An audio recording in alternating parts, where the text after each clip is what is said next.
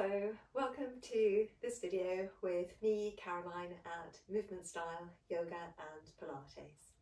We're going to do a short warm-up in standing for Pilates sequence to come, Pilates at home workout. So let's begin by aligning our bodies for neutral spine and getting the whole skeleton aligned so that our muscles can work freely as they pass from one bone to the next. So we're going to take up that 2 fist distance apart through our feet and heel to ball of foot, lengthening through the foot. Let's bring the base of the big toe joint down to make firm contact with the mat and lengthening through the toe joints, pad of the little toe down. So we're going to draw up through our leg muscles, lifting through the kneecaps, fronts of the thigh muscles, inside legs, drawing up a little bit through the gluteal muscles in the back of the hips and knees softening. Now once the knees have softened, that allows us to let the tailbone, the bones at the base of the spine, tailbone and sacrum, move. And that will allow us to move from a misaligned spine to a neutral alignment spine. We can imagine a mini spotlight on our tailbone shining through as if to between our heels. Let's pick the crests of the hip bones up at the front of the body, so they're like little headlamps now, shining straight ahead in front of us. And with the lower abdominal muscles, let's dive back into the thick layers of abdominal muscle we have around here. 3 thick layers, we dive back and then scoop up.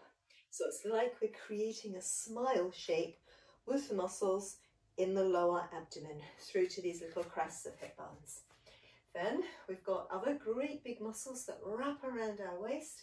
So let's imagine a really strong, tight, elasticated belt cinching us in across at the back of our waist, in at the sides of our waist and across at the front. So not pulling back too much because that's really hard to sustain and really hard to breathe, but just the muscles moving across, the sheath-like muscles moving across to meet in the center. Now even though our imaginary belt is already very tight and gathering us in through all this region, we're going to imagine that we can pull our waist away from the belt at the back, begin at the back, then at the sides, then at the front. And all of this will be as well just tapering our rib cage in.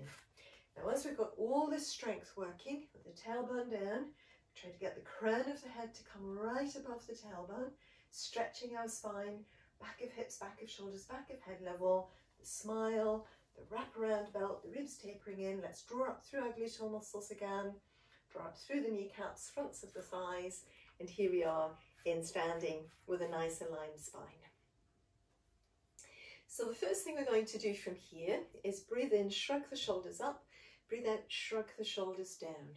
And as we shrug up, we might feel our shoulder blades glide up on the back of our rib cage behind us, and as we shrug down, we might feel them glide down as well. So let's have a shrug up and our shrug down. Now as we shrug down, gradually we might begin to feel a little bit of a connection with the shoulder blades and the muscles in the back of the upper arm.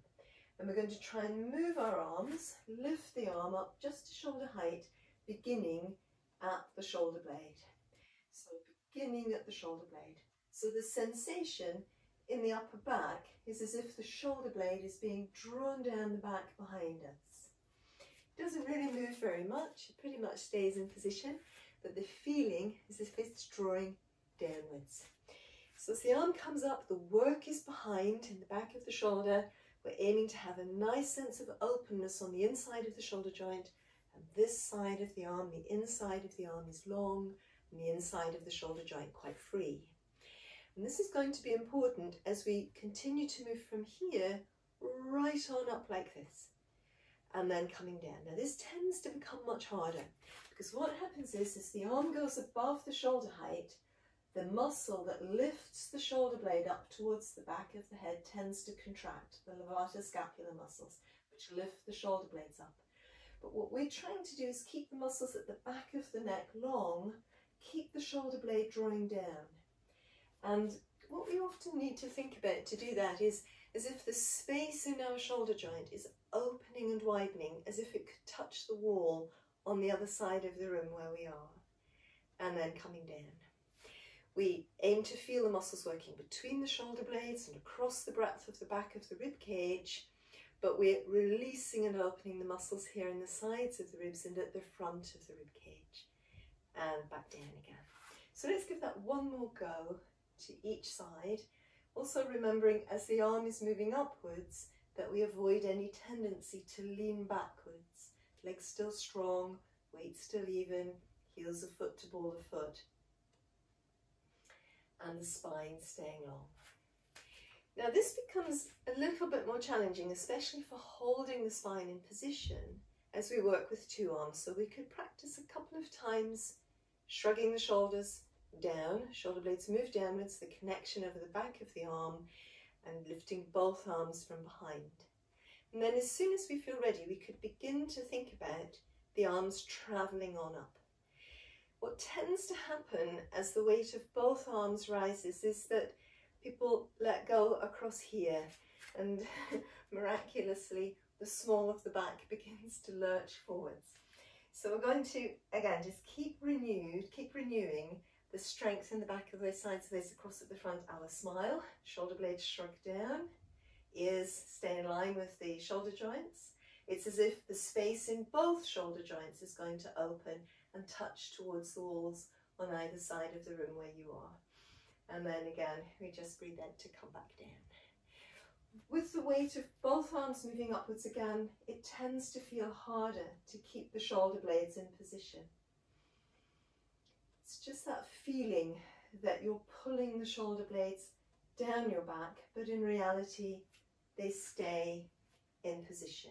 Now, on one of these, as you feel ready, and if you feel ready, keep working very strongly between the ribs and the pelvis. We're going to just simply, through the spine and the rib cage, open upwards and backwards. Now, as we do this, we need to open the sides of the waist upwards, the sides of the ribs upwards, but we need to keep working in the muscles between the floating ribs and at the base of the breastbone. And then coming back down. So let's say we can breathe in, breathe out, shrug down, arms begin to flow up, legs stay strong, threading their strength into the pelvis, glutes stay strong, working at the front of the abdomen.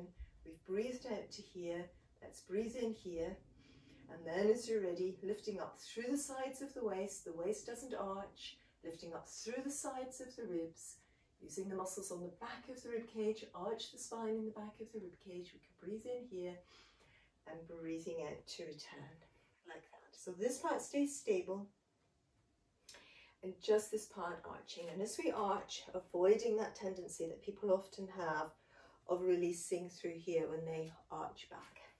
So we're going to breathe in, breathe out, shrug down, legs stay strong, keep holding the base of the breastbone, lengthening downwards as if back towards your tailbone. We breathe in here, ears stay in line with the shoulder joints, we open upwards, use the strength in the back of our ribcage to draw back a little, breathing in, breathing out to come back down. Let's give it one more go.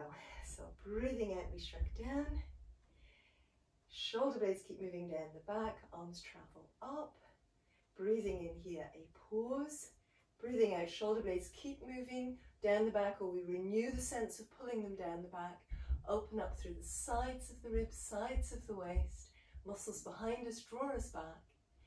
Once again, we breathe out and release. Now in theory, we're quite well aligned and we've worked our core strength beyond the strength that we need for being upright and tall in neutral spine. So let's use the strength at the back of our legs a little bit to come downwards. Tailbone moves downwards, but we try to keep the rest of the spine lifting and lengthening upwards. And then we're going to go straight back up again, lifting the waist with the imaginary belt strength, lifting the pelvis with the smile and the gluteal strength, pulling up through the kneecaps, fronts of the thighs, lifting between the heels and the sitting bones. Maybe we're centered enough to rise. We can lower with control. Breathing in, we move down into that plie squat, keeping the back of the hips in line with the shoulders, keeping the weight even through the soles of the feet, so we need to use the strength at the back of the legs to achieve that. Lifting back up, ribs lift themselves, waist, the smile, gluteal strength, threading the strength up, kneecaps, fronts of thighs, heels to sitting bones, arise, then breathing in, we lower and through. So out breath, drawing up, core works first, then the leg strength threads up into the pelvis quite strongly. Arise, breathing in, lower, and once again. So the idea is to lift straight upwards, avoiding that tendency to overarch into the arches of the feet, hyperextending the ankles, but really lifting, using the strength inside of the ankle, inside leg, inside knee, lifting right up, inside hip joint. Good. And lowering. Let's do one more like that.